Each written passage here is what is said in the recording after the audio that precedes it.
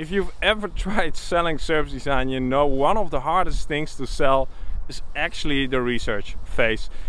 This is one of the questions I got from a student in my Selling Service Design with Confidence course, which you can find over here. And the question is like, why is it? Why is it so challenging for clients to invest in research?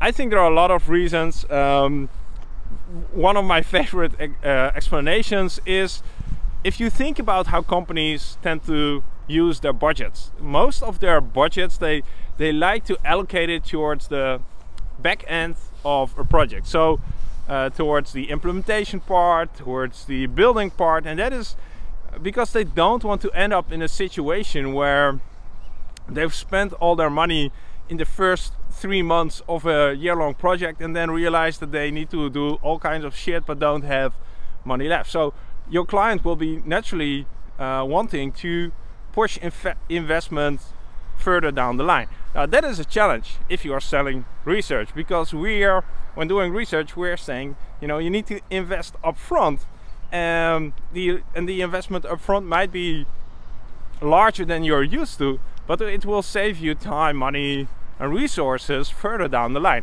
But that requires a lot of trust from your client, because in his head or her head, in their head, he's always thinking like, yeah, but what if this doesn't work out and we'll be halfway through the project and I will be all my resources will be gone because I've invested in this research phase.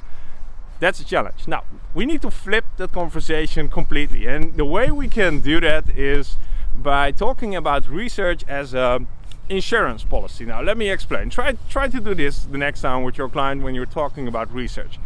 Have a conversation about, okay, so what if we don't do any research at all in this project? What if we spend all our resources on other parts like ideation, prototyping, and building stuff? And what if we're halfway through the project realize that we have to start over because we made some big assumptions that proved to be false?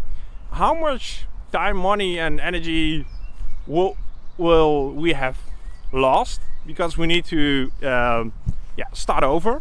And how much of those resources would we be willing to invest upfront to lower the risk that we're actually making those mistakes? So, and that is of course through research.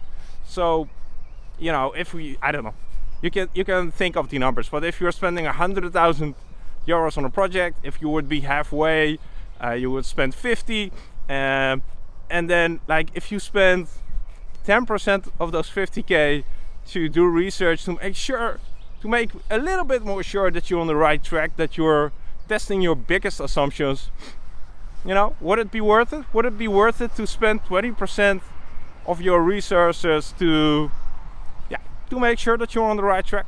So this isn't the only answer to selling research. There are definitely more perspectives on how to do that, but just try it and see what happens.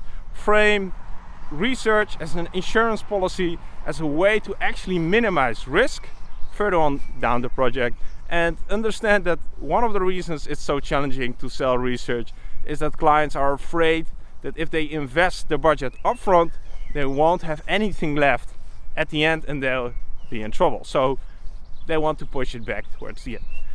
Hope this makes sense. If you want to know more about selling service design, including selling research, don't forget to check out the Selling Service Design with Confidence course, where we talk more about these topics. You'll see me and the other students in this community talking a little bit more about this topic. Hope this was helpful. If so, leave a comment down below. Thanks for watching. See you in the next video.